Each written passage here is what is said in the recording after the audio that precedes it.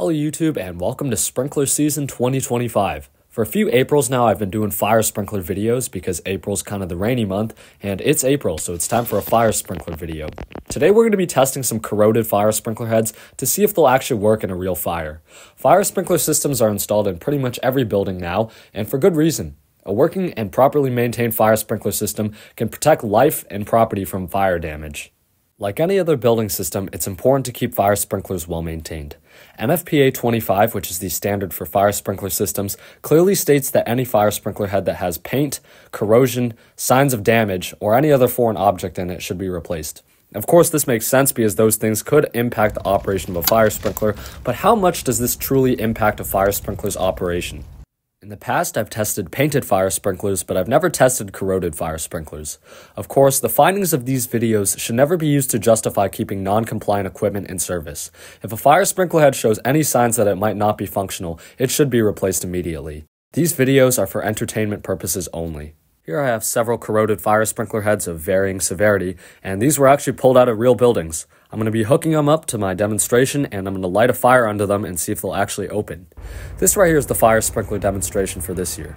If you watch my previous videos, you might recognize it, but this year it got a fresh coat of paint, and as you can see, I added a flow switch. This used to be an old dresser. I gutted everything out, of course, and I put my fire sprinkler pipes in it. The reason I use this as a display is because it actually has a sealing that'll catch the heat, so hopefully it'll behave more like an actual fire sprinkler would in a real situation. The flow switch, as the name suggests, is a switch that's activated by water flow. Normally on a fire sprinkler system, the flow switch would be at the fire sprinkler riser, and when the fire sprinkler system is activated, this will connect the fire sprinkler to the fire alarm, so the fire alarm goes off.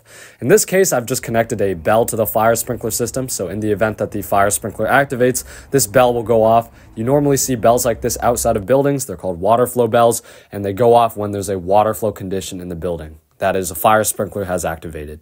Now, in the past, I've assessed performance based on how long each sprinkler head took to activate, but I've come to realize that this isn't a very accurate way to measure performance. Each fire is going to be slightly different. I am burning paper, so they won't be consistent fires. So instead of measuring the time, we're just going to be making observations about the fire sprinkler and how it performs. I'm going to be starting by activating a control fire sprinkler head that's in perfect condition. This one's brand new, has no corrosion on it, and we're going to go ahead and analyze how this sprinkler performs in this demonstration under normal conditions. This is a pretty standard pendant sprinkler head. The way it operates is there's a glass bulb that will burst at 155 degrees Fahrenheit or 68 degrees Celsius.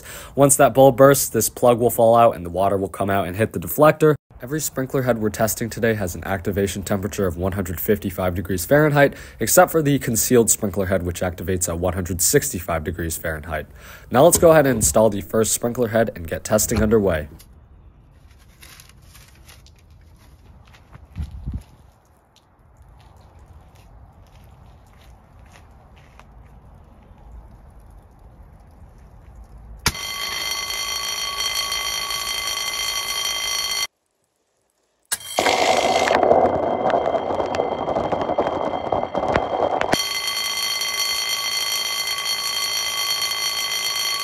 As you can see, the sprinkler performed as expected. This is what correct sprinkler performance looks like. The sprinkler activated once the heat reached the ceiling, and that set off the sprinkler bell, but this is what a correct demonstration looks like.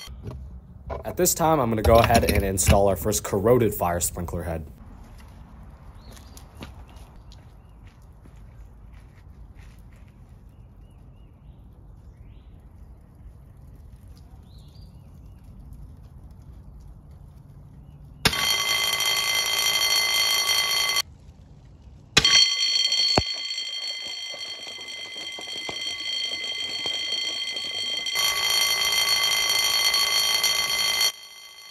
This sprinkler head seemed to perform just fine. Once the heat reached the ceiling, the sprinkler head opened. Of course, it could have been a little slower, but that would have been because the fire developed a little differently. For glass bulb sprinklers, the corrosion wouldn't really affect the operation time. Rather, it would just cause the sprinkler head to not open, but for this one, the performance seemed to be fine. Now we're going to go ahead and test a head that's a little more interesting.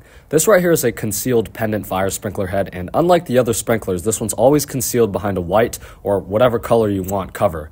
This cap right here will drop off in the event of a fire because it's just soldered on, and once that happens, the deflector will drop down and the sprinkler head itself will activate shortly after that. These are pretty aesthetically appealing. They might not even be very noticeable to you, but they do exist and they're pretty cool.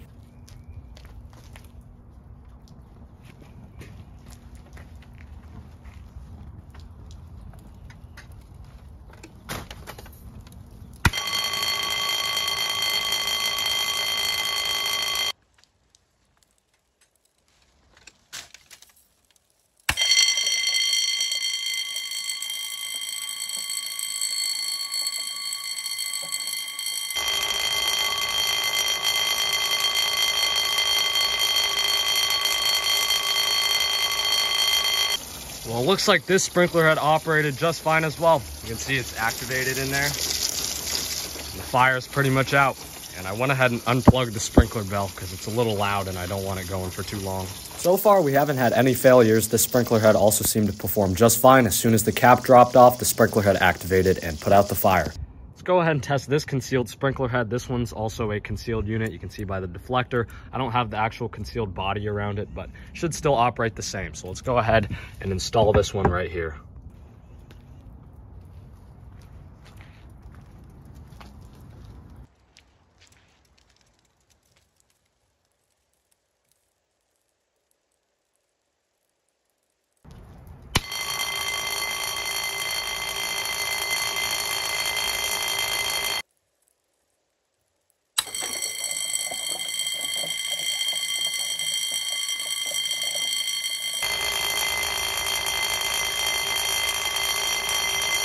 Yet another sprinkler activates with pretty much no difference in operation. The sprinkler head activated as soon as the heat reached the ceiling. Of course, one of the bags didn't even burn in this demonstration. If you look closely, there's just a tiny flame at the top, but pretty much everything else in the bag didn't burn, which is why we're not timing these sprinkler heads, because of course each fire is different.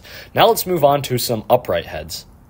Let's go ahead and screw in our attachment here. To operate upright sprinkler heads, I have this little arm that screws into the sidewall hole, so I can put this in, but it should work just fine. So let's go ahead and see if this one will activate.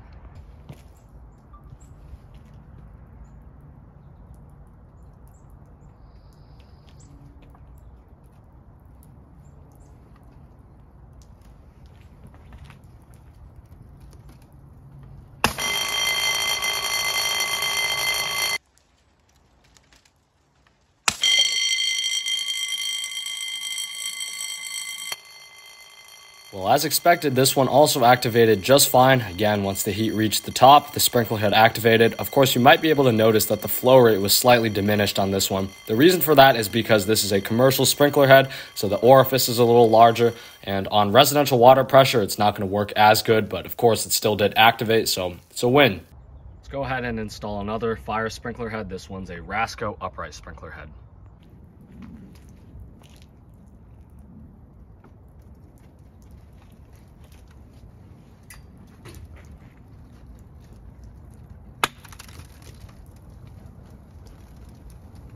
Oh, this one did not operate.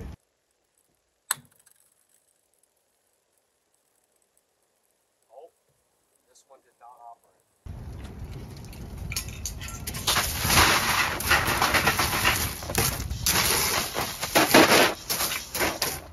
All right, so this sprinkler head did pop. The pip actually came out, but it looks like there's some sort of internal blockage, probably because of how corroded it is. So I'm gonna go ahead and take a look at it, but I mean, this line is pressurized.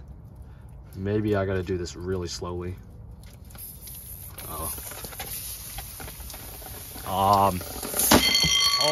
crap.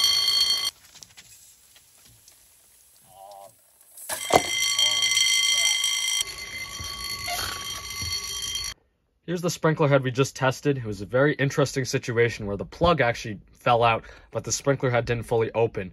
And the issue was on the inside, there was this buildup. I'm not sure what this is. I think it might be something from the pipe it was attached to, or maybe the head was kind of coming apart. But I've been scraping it out of the orifice here. You can see where it was grabbing on there. But I guess that's why the plug came out, because the plug was able to come out, but then behind it, there's still all this stuff. There's a huge chunk somewhere.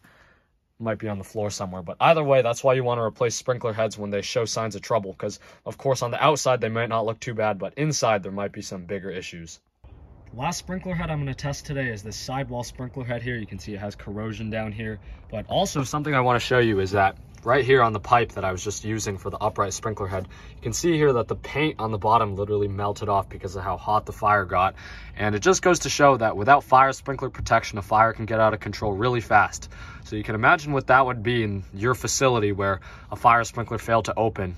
It could be devastating. So that's why you really got to pay attention to these things, because it does actually matter.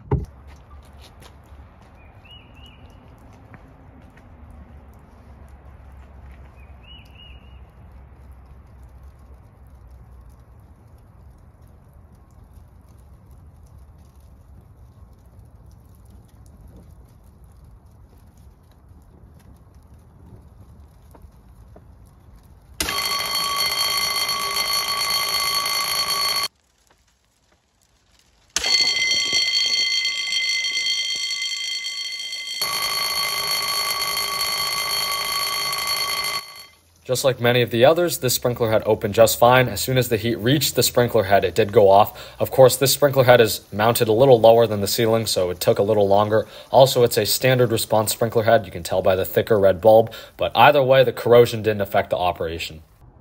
Well, there we have it. Here's all of our activated sprinkler heads. Pretty much every single sprinkler head except for this one activated just fine. This one technically opened, but there was too much buildup inside of the orifice here, and that's why it didn't activate. But I guess that might not be the sprinkler head's fault, because I found this one in a dumpster on a pipe, so it's possible that that debris was external. But either way, if there's any trace, you got to replace. You can see here, our demonstration is now got a thorough coat of soot on it, so maybe I need a repaint job for next year. But this addition was really nice. I did like having the sprinkler bell go off because it added a little bit of realism to it. And as you can see, we have quite a lot of paper bags. I guess that's what you call reusing, recycling, I don't know. But either way, thank you for watching. Like, comment, and subscribe. I hope you learned something today, and yeah, see you next April. For anyone who's interested in building a sprinkler demonstration, I'll kind of walk around just to show you. So this is an old dresser. Like I said, I put pipes in here. This year I painted them black just to look nice. I covered the back in some scrap wood I found from a old piece of furniture, but it's laminated, so it's a little more water resistant. So this year, again, I have this attachment here. This is the flow switch. And then, of course, this is where the hose connects. I have this part here, which is where the sprinkler bell would mount, and you can see I've attached a chain here. So this is supposed to hold the pipe up, or just this long part here, because when it's filled with water it can get pretty heavy. But that's how it is. I made it stand myself with some scrap wood and a door hinge and a chain, but I mean, it works nice, looks good from the front, so that's all that matters.